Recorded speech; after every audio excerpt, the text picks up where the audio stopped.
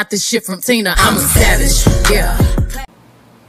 Hello everyone, it is Hannah Hope, and I am here with a new video. Yes, I know it's always been forever since I upload videos. I know that my schedule is horrible. Just saying. Sorry this video is so dark. Just saying. So, I'm doing a review of Hamilton, the Broadway musical that premiered on Disney Plus on July 3rd. So I watched it on July 3rd at my aunt's house because she had Disney Plus and I didn't have it yet. I recently got it. I love Hamilton. I love it. I've watched it. Today's the 19th of July. I've watched it about 10 times already. I know just about all the songs. I can have Lafayette's parts. I won't put the audio in here because YouTube gonna copyright me and take this video down. But it was so good and informational while also being a little bit comedic and entertaining at the same time. I learned more about Alexander Hamilton watching that play than I have in my actual history classes. So that's something that I enjoyed.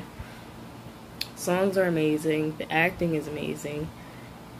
I was very happy that Lin-Manuel Miranda chose so many people of color to play these roles because they sold it perfectly. Renee Elise Goldsberry showed the hurt and portrayed Angelica in such an amazing way. It was amazing. Seeing David as Jefferson and Lafayette, Anthony Ramos as Philip Hamilton, and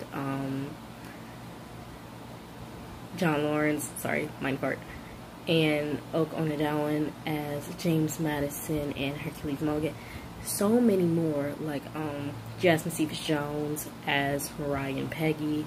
They all played it so well. The bass in their voices, the high notes, the singing, the dancing, the ensemble was amazing.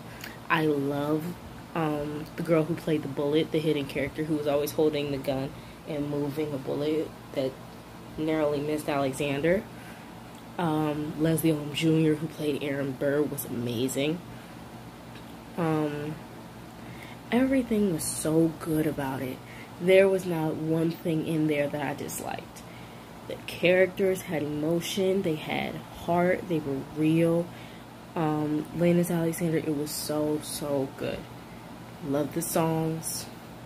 I think my top 5, in no particular order, are Room Where It Happens, Satisfied, 10 Dual Commandments, Say No to This, and of course, Alexander Hamilton. Like, it's the opening song, the opening act is amazing. That gets you a feel of everybody. It was so good. If you haven't seen it on Disney Plus, you need to see this. Because I didn't see it live on Broadway when it came to my city, I think 3 years ago. But I'm glad that I got to see it on Disney Plus because there's so many things that I know that I would have missed if I watched it actually in the theater that I won't miss while watching it on Disney Plus because of all the close-ups, the wide shots, everything. It was so good. Like I said, I've watched it over 10 times. I've listened to the entire soundtrack about 5 times. Literally listened to it before I go to work, when my mom's driving me in the car. Me and her listen to it non-stop. No pun intended. But everything about it is so good. I highly recommend watching Hamilton. I've gotten into it with one of my really close friends from school. Me and her bond over K-pop and Hamilton now. And of course our just amazing friendship. But it's so good that we constantly talk about it. And we both said if our school did a Hamilton play for like a winter or spring musical, I asked her what character would I be, and she said I would definitely be Angelica, because I have her attitude. I have her attitude, most definitely, because I have felt the way that Angelica has felt before, many times. Same with Eliza, I felt just the way that they felt.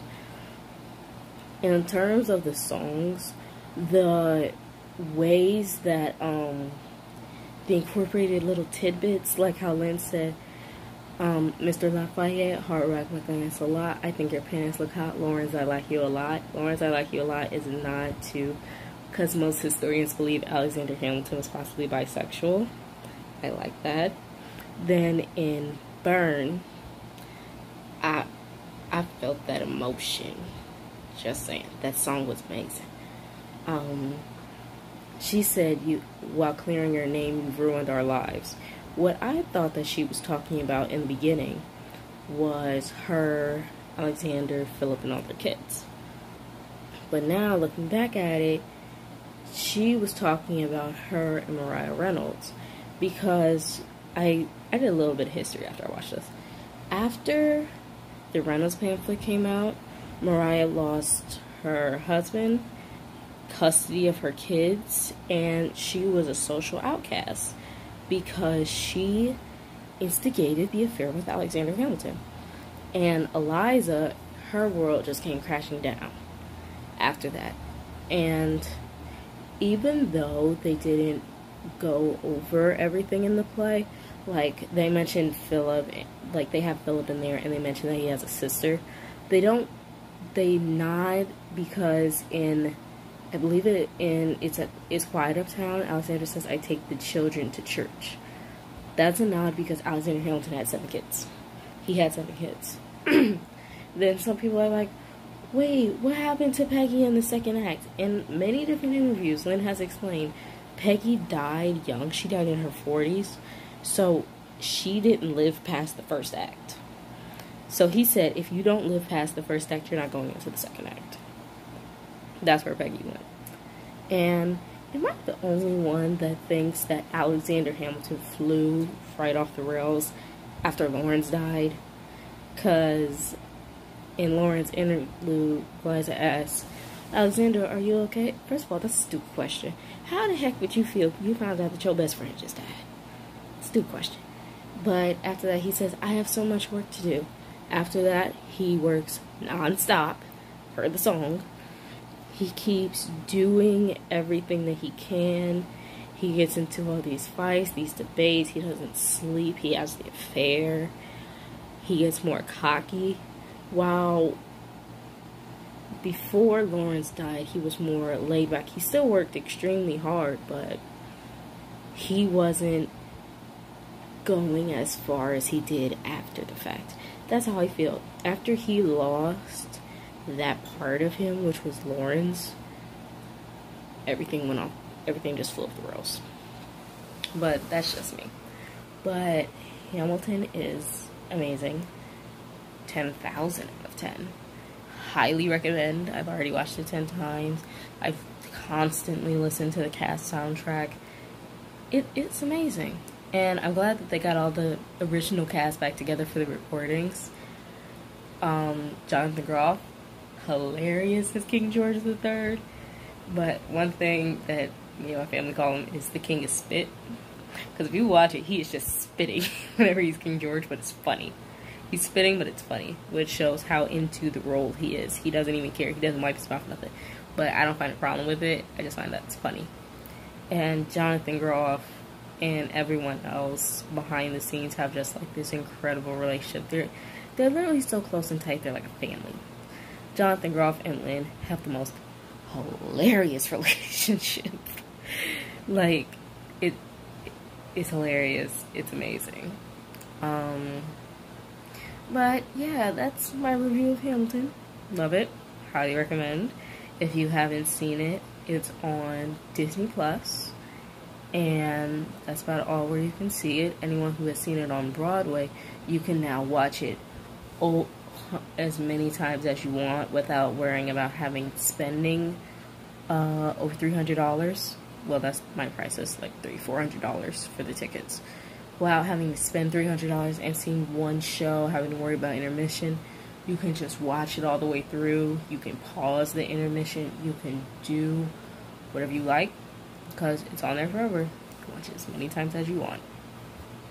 Well, that's it for my review of Hamilton. If you guys have seen it, let me know how you felt about it in the comment section below. I will have all my social medias like right here throughout the video. Alright, that's it. that was my review. Make sure you guys like, comment, share, and subscribe. It's your girl, Hannah Hope. Annyeong.